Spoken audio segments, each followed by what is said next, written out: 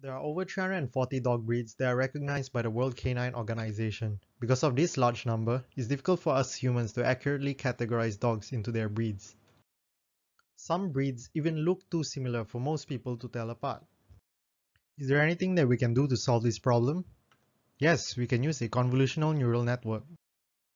A convolutional neural network, or CNN for short, is a deep learning algorithm that is specialized in image classification. It works by having convolution and pooling layers which extracts features from an image. These features are then used as input for the fully connected layers which perform discriminative learning to classify the images.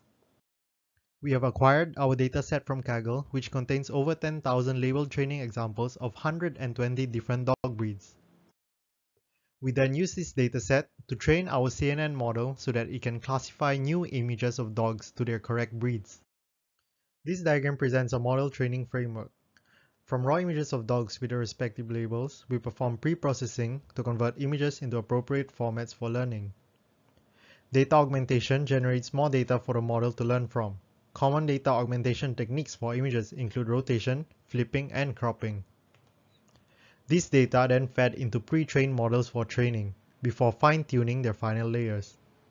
Finally, the best models are selected for model averaging ensemble, which further improves the predictive accuracy.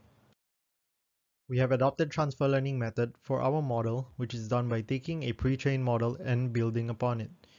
Pre-trained models such as Exception, among others, have already been trained on millions of images and have learned patterns that are useful for image classification.